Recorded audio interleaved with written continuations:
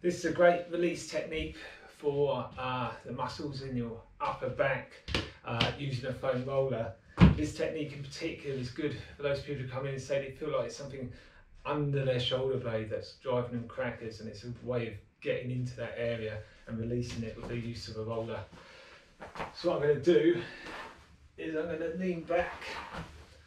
So I've got my neck just on the roller. I'm going to have my hands behind my head. And if you imagine my shoulder blades, by putting my hands behind my head, I'm lifting them up and out to expose all that area underneath.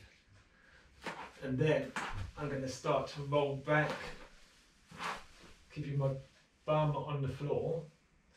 I'm going to roll back and then feel through that area with the roller.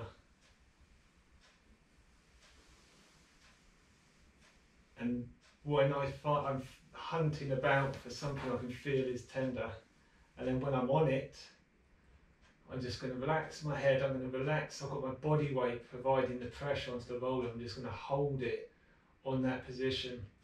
It can, and wait for that muscle to release. It can take between 30 seconds to 2 minutes. So you're just going to hang out here and then allow that to release. And if you are suffering in the upper back, it's particularly underneath that shoulder blade, get those arms up, get those shoulder blades out, get all that musculature opened up. Don't do what I did at the beginning, lift your bum, keep your bum on the mat, and just roll yourself up, get onto the point, and then just hang out on there, and it will release. And then you, and then feel better, just like that. There you go.